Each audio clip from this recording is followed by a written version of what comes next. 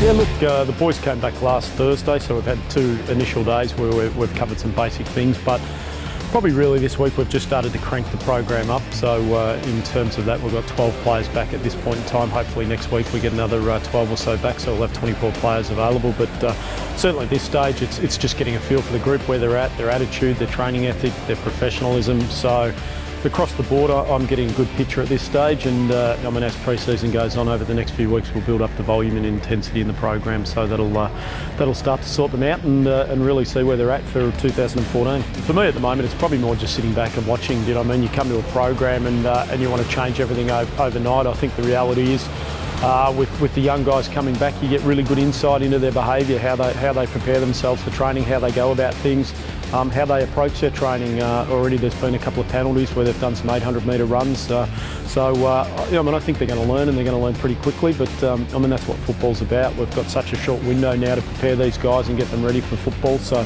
I mean, the NAB's early to mid-Feb for us, so I mean, we want to be in a position where we are ready to go as a football club, and our members can look forward to the season getting underway in March.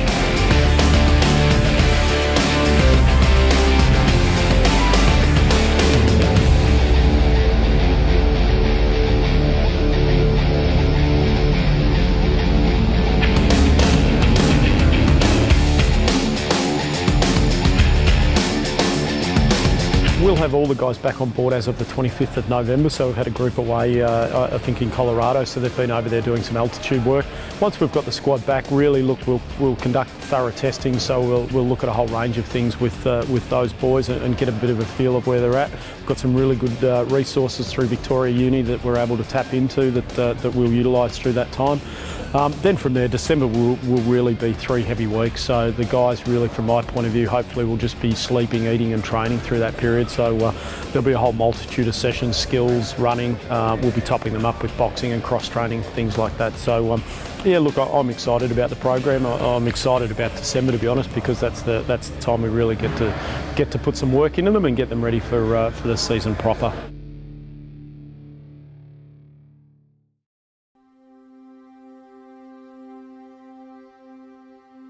Stewart Crameri wants to get from Essendon to the Western Bulldogs. It remains to be seen whether that's going to happen. Yeah, spoke to a number of clubs. He's obviously got a lot of interest from a lot of clubs, but obviously the Bulldogs are the team of choice. Spoke to them, and discussions are progressing. And what about Stewart Crameri? We're talking about him with Essendon trying to get that deal done. Bulldogs was the one that we're thinking of. How's that unfolding? I think the good thing is I think there's dialogue between Adrian Dodoro and Jace McCartney, so that's the positive thing. There's respect from both sides in terms of what the parties are seeking. And look, it's an opinion-based game of what someone's worth, and their opinion is he's worth more than pick 22, and I respect that, and I respect the Dogs for their views as well. Do you think that deal will eventually get done, Nick? I think it will, Matty. The Dogs are really keen on Crameri. They've offered him a really lucrative contract, but I'm sure that something will get worked out by the end of the 3 weeks. Stewart Crameri is on the move. He's now officially a Bulldog. And Pete, Stewart Crameri is now at the Western Bulldogs. Finally, that deal's been done. Yeah, great news for Bulldogs fans. They've got a key forward, Stewart Crameri, in exchange for pick 26. Essendon finally accepted that, and that's good news. 4-year deal for Crameri, exciting for the Bulldogs. Stewart Crameri, the deal got done yesterday. He became a Western Bulldog. No, it was good. It was, obviously it was great for Stewie, and to Essendon's credit, they did it yesterday, but they tried it. They tried to do the best thing for their footy club, which is 1, to talk him into staying, and then 2, to extract the best possible deal. So. Did he get wobbly at all? Like, they obviously tried to talk him around, as you mentioned, and we've he didn't wobble at all. No, not Stewie. He's just a good country lad who, once he makes up his mind about things, he's pretty steadfast. Welcome aboard, mate. Stuart, how does it feel to be in Bulldogs colours finally? Yeah, it's good.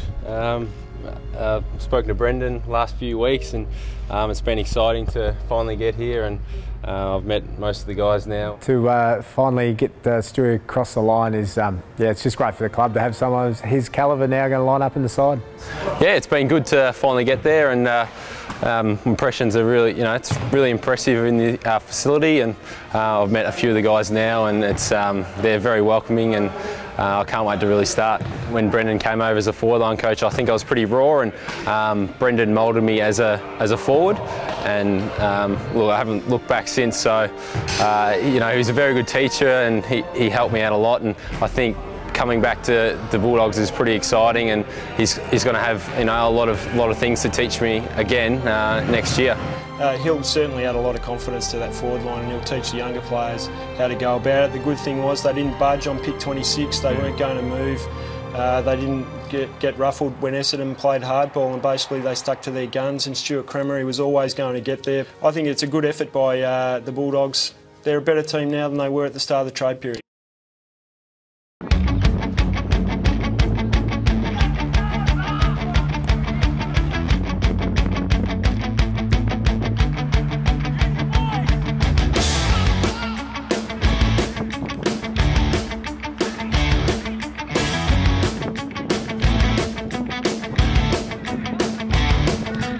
We got back on last Thursday, so we've had this is our third day now, so a bit of an introduction, but it's still been a couple of big sessions. So I think the boys have realised that the new high performance manager Justin's not mucking around, so it's good to be straight back into it though. I think it's good that the boys have come back a bit earlier. There's only a small group, so we're all pretty close and tight-knit, so we all push each other, and a lot of the boys are taking that leadership role. Obviously Mitch and Cordy have sort of got that natural leadership ability, but I guess it sort of pushes boys like Greeny and Jacko McRae is probably a bit quieter to talk up in the smaller groups. So being back in the smaller groups, I reckon pretty good for the first couple of weeks. It sort of just gets us back into it, and hopefully we're flying when the other boys come back. Probably getting through injury-free is a big one. Just maintaining and increasing fitness and skills without sort of putting the stress on my body. So obviously I worked through that with Justin and Chris Bell, the new physio. So, but yeah, probably just completing the full pre-season and getting Cherry right for the start of the year.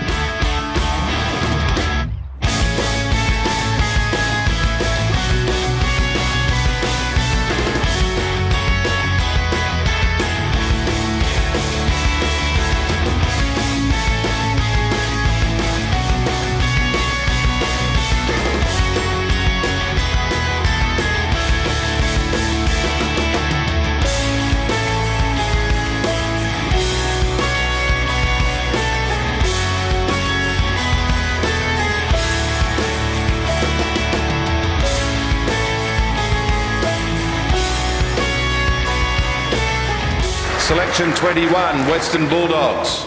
Player number 213337, Nathan Hrovat, Northern Knights, Mill Park Football Club. Yeah, I've been to a couple of Knights games, so I spoke to a couple of the boys, and I've seen a couple of them recently, and they've just obviously still in a very nervous state, given that it's very close to the date to get drafted. So the best advice I've given them was just to try and relax as much as possible. Just if you can get away and just sort of stay out of the media, try not to read up on anything, because you don't want to get your hopes up, or you don't want to get filled with too much information. So just sort of try and stay clear and just enjoy the next couple of weeks. Yeah, it was. It's definitely a lot better being on the other side of the fence now. But I guess I had exams then and the draft, so there was a lot running through my head. So I just tried to relax as much as possible. I was really excited. Obviously had it like clubs talk to you throughout this period when exams are over and sort of you're coming into the draft period. So probably just keeping as relaxed as possible and just trying to just ease your way in and not think about it too much, really. Yeah, I was a little bit nervous because obviously you don't know where you're going to end up, and could end up interstate, and that's a bit nerve-wracking leaving your friends and family. And so once my name got read out the doggies, there was a lot of tears, but very excited, very wrapped. Glad to stay in Victoria, glad to come to such a prestigious and up-and-coming club. So all the cards fell in my favour, I guess, and haven't looked back.